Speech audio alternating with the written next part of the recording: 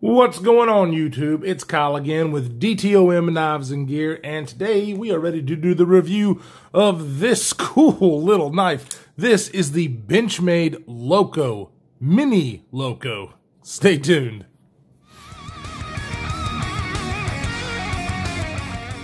All right, welcome back, everybody. Okay, today's the day. We are going to take a look at the Benchmade Mini LOCO.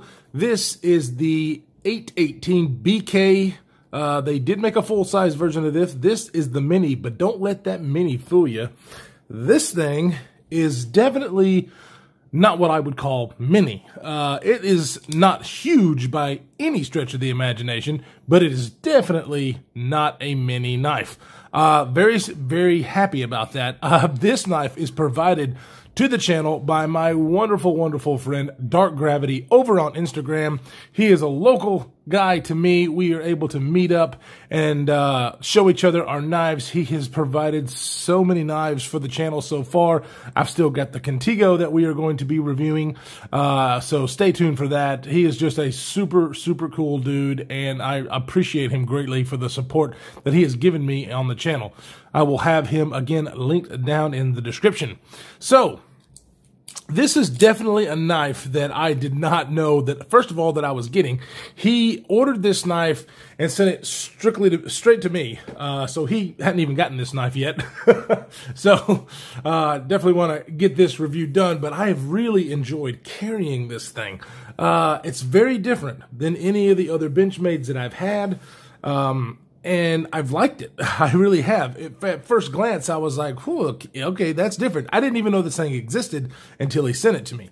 The bad thing is yes, this is discontinued, this model and the regular size LOCO. However, I did look before we started this, and there are some available on some retailer sites right now. So if you do like this, excuse me, you can definitely go and pick one up right now. If you're watching this, in the future, probably not, because it is technically discontinued.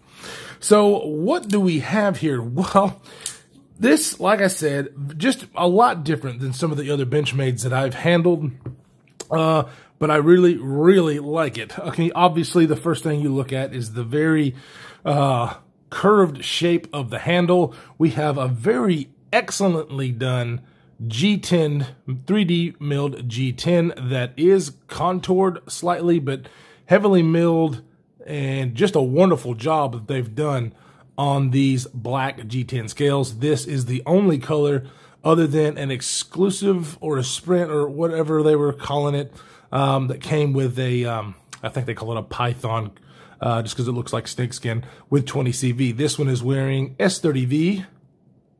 Focus. Do it. Come on. There we go. S30V. Have the typical Benchmade logo on this side. While we have it up here, take a look at the access lock button, I guess is what you call it, and the pivot. Very unique, especially for Benchmade, because you are used to seeing ones like this. So really like that. They kind of went outside the box and did something different. Really cool. Still a Torx head, but it looks really good. So all the way around this thing, you do have full steel liners that are milled out. See if we can get it, see how that is. So they're milled out for weight reduction, which is really nice. Really cool barrel spacers. Look at those things. Yeah, you just don't see things like that, or standoffs, or whatever you want to call them. So really cool. I can't really, kind of like a diamond shaped turn to the side. And then of course you have your regular looking barrel spacer here that is a through hole for a lanyard. So very cool, very different knife. And I really have enjoyed carrying it in pocket. This one is and does come with a deep carry pocket clip. Now this is obviously a knife that people are just going to go, what the heck? Because yes, this is definitely a lanyard prioritized over the deep carry clip. So I know tons of people are going to be like, what the heck are they thinking? I get it. I don't put lanyards on all my knives, but I do have lanyards on a few, and probably would have preferred the deep carry clip to go up and take the place of that. But it doesn't bother me. I don't care if my knives seat deep carry or not. If you've watched my channel for any length of time, you will know that. So it doesn't bother me, but I know it will bother some. Of course, with those materials, you also get the axis lock. Definitely, the axis lock is one of the most fidgety apparatuses, designs in the business, because this one does not have a thumb stud like most Benchmades. It does have this oval shaped thumb hole, which makes for a wonderful reverse flick deployment, which of course you guys know that that's the preferred way I like to open my knives. So of course that makes me happy. It also is good for just rolling it out. And then of course, just your typical using the axis lock to get this thing in and out like that. Fidgety as hell. So as a typical Benchmade. And of course, because it is an axis lock and the pocket clip is reversible, this is a wonderful choice for you lefties out there. I have a brother who's left-handed, so it's very nice to see these particular designs, be well suited for left-handed folks. So yeah, S30V. S30V is the base steel that you get from Benchmade. And I'm perfectly fine with it. I like S30V. S30V is a perfectly fine steel. It is nowhere near a super steel anymore, but is a perfectly good EDC steel. They did make an exclusive of this in 20CV that was a little bit different. But, S30V on a Benchmade is the norm, and I'm perfectly fine with it. It does have about 3/4 of a way saber grind with a swedge, really cool blade shape. Actually, they call this a reverse Tonto, and I can see that. Definitely a cool looking blade with the way it swoops down here whenever you put it in your hand. This one, of course, is the smaller one, but it doesn't feel like a very small knife. It's definitely not huge by any imagination, but I've got bigger hands, and you can see that it barely fits in my big old meat hooks. It feels a little cramped with this 4-finger grip right here at this area. This area, it doesn't feel like when you're doing this that it's sharp, but it kind of does poke you a little bit if you've got huge hands like me. Maybe the larger LOCO would be more fitting for somebody with my hand size. But I didn't find it to be that big of an issue. If I'm bearing down, I can definitely feel it right there. But it's not that bad, especially for just EDC task, especially. I can't really feel the pocket clip. The loop over deep carry pocket clip does well, and I think it's because of the curvature of the handle. I thought it might be a problem, but it's really not. The only thing I can feel is that area right there, like I said. Does not have any jimping on the top of the spine, which I'm totally okay with. I do not need the jimping. You can't choke up on this thing at all. It does have a nice sharpening shoal there, but you can't choke up.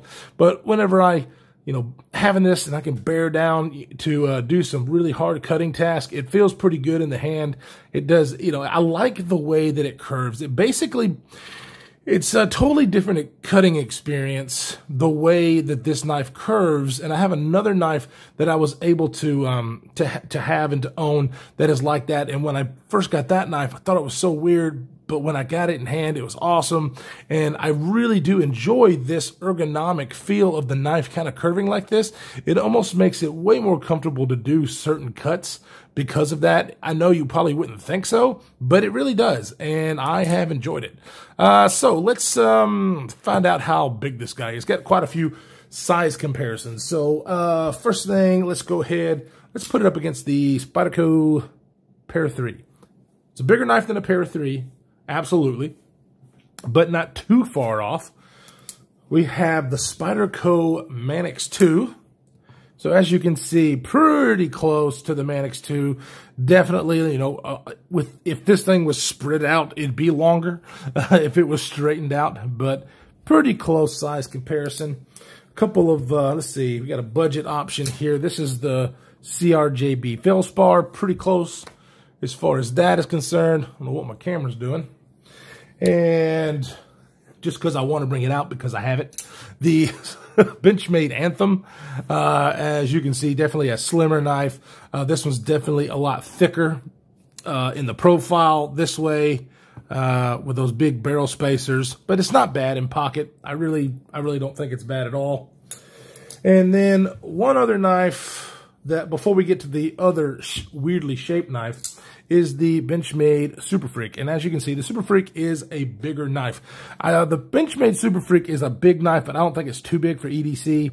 As you can see, though, this is definitely a little bit smaller. However, you know, as far as thickness, whenever you're carrying it, it's really not much of a difference. Maybe even a little thicker on this guy because of the deploying hole. And then, of course, it's about the same size, just a tad bit bigger than the Para 3.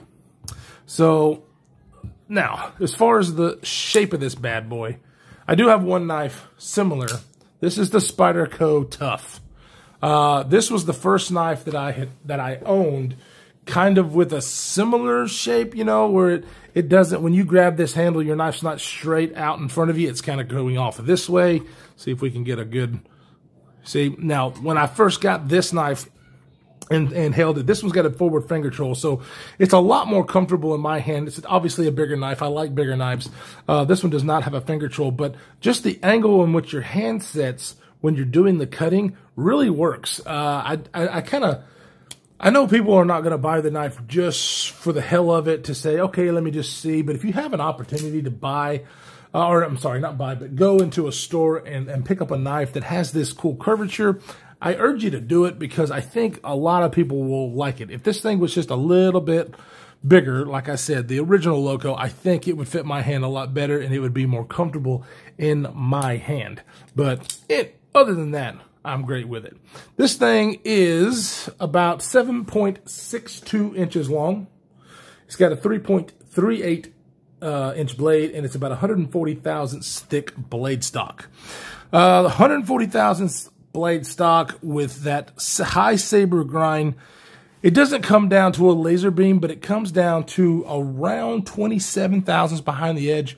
And I know that sounds a little thick, but it's really not. This thing cuts like a dream. Matter of fact, I will go ahead and put the unboxing of this knife in the description if you want to see me cut myself, because I did. It bit me, and it's kind of magic the way it happens. You hardly don't even see it happen, but I got myself right here on this little hook right here, and yeah, it was kind of funny. So if you want to go watch that, you can. It's pretty funny to see my pain, but an absolute cutting beast. I had no issues cutting with this knife. It comes super sharp out of the box.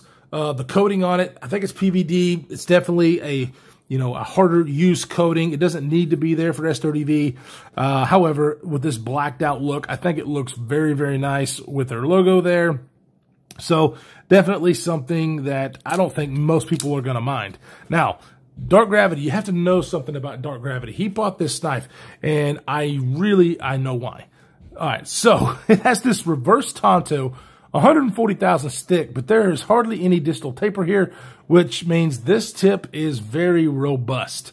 Mr. Dark Gravity does not like a dainty tip. He had an experience when he was in the military where he was breaking tips off of knives, and he does not like a dainty tip such as the tips on the militaries, the PM3 and the PM2, or the Para 3 and the PM2. He is not a fan. So definitely in his wheelhouse as far as that. It's got a very robust tip for, I mean, you're not going to pry with a knife, but, to really get in there, stabbing task, this thing will definitely have, and it feels like a beastly knife. It's not huge, but it feels so sturdy. I mean, the axis lock, you guys know, as far as the axis lock, I haven't tried to mess with this. There's a tiniest bit of side-to-side blade play, no up and down. It can probably be fixed but just tightening that, the axis lock, or the pivot screw just a little bit. But guys, I know this has nothing to do with the knife. I've lost my freaking Leatherman Charge. I have no idea where it's at. Of course, I have the bit kit with it. And so throughout the day, if something like that happens, all I had to do is pull that thing out and adjust it. And I'm so good. But I have lost it. I have no idea where it's at. It was my favorite thing in the entire world. I carried it every single day, and now I don't know where it's at. So sad face for me. But anyways, so anyway, if I had that in front of me right now, I could possibly just do like maybe a quarter of a turn and fix that little bit of blade play. But you know, most Benchmades that I've had have come with good actions. Some people have not had it. Every Benchmade that I've gotten has got this kind of action right here. It really reminds me of the action of the Benchmade Super Freak, which is one of my absolute favorite Benchmades. So they're doing it right there. I'm really glad to see that. I have got only one friend that I know has got a Benchmade that's had a problem. But all the rest of the ones that I've had have been good. I know some people, when they get it, they do have to kind of tighten up the pivot. Not a big deal to me because that's, you know, that's maintenance anyways. However, you know, you would think the thing about this knife, they're about $195 I saw on the retailers that I looked at. I'm not crazy about that price. I'm not sure exactly how much Dark Gravity paid for this. It is an excellent, excellent knife, and I really love the way they do the G10 on this thing. However, for $195, I'm just not sure it would be the knife that I chose. Now, granted, if you dig the way this thing looks, it's different. And I'm going to go ahead and tell you right now, I've never seen anybody else with a Benchmade LOCO, the regular or the mini. So you want something different and you want a good knife, this is definitely the way to go. Now, the only reason I say that I'm kind of hesitant about that is, as far as the price is concerned, is because I love this knife so much. The Benchmade Super Freak, $190, it's the same price, okay, like $190 to $195 for these awesome layered G10 scales M4 steel. Now, it's a tougher steel. However, this one has G10 liners, and the steel liners only go partial way. This one is full steel liners and milled out. So if robustness and sturdiness, I really, this is a hard use knife, don't get me wrong. But you know, you have full liners on this one, partial liners on that one. I can kind of see that if that's kind of your thing, that you really want that sturdiness. I've never had an issue out of this, but for my money, I think I would purchase the Super Freak before I would the Mini LOCO. Now, like I said, this knife looks cool, but it also looks like a lot of other knives. This one, however, does not. So if you are a fan of the way this looks, if you like that curvature of the handle, I would definitely pick it up because it's a cutting beast. And what is a knife but yet a cutting tool? This one, of course, is in the black class, which means it is for, you know, EDC, tactical use. I mean, reverse grip. It's wonderful in the reverse grip. I mean, absolutely wonderful in that grip. If you ever have to use it in that, hopefully you never do. But all in all, it's a great knife. I have to admit, never seen it before. Very happy to carry it. I was really hard to keep it out of the pocket, trying to get other stuff in the pocket for review. So I really, really like it. We want to thank again Mr. Dark Gravity for allowing us to check this thing out. He is such a wonderful guy. Again, his link will be down in the description. I've got a lot more stuff coming, guys. I've also got that 1,000 subscriber giveaway coming up. Waiting on a few things to come in, so definitely hit the subscribe button and the notification bell to be notified when that happens because it will be cool. I really appreciate all my subscribers and all the support that I've gotten for this channel. You guys are so awesome. Stay safe out there in this crazy world that we're living in, and we will see you in the next one.